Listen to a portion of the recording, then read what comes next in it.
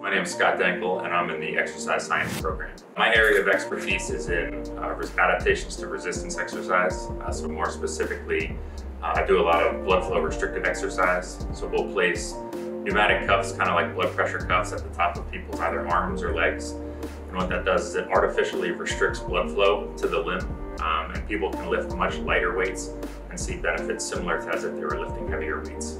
So hopefully this research has an impact on, one, getting people to rehab quicker from injuries. So when people are rehabbing from an ACL injury or whatever injury it might be, they typically can't lift heavier weights right away.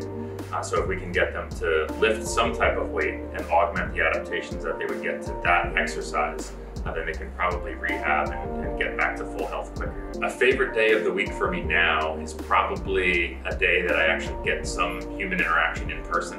Probably on Tuesdays and Thursdays, I have one class of exercise physiology that people show up to the in-class session.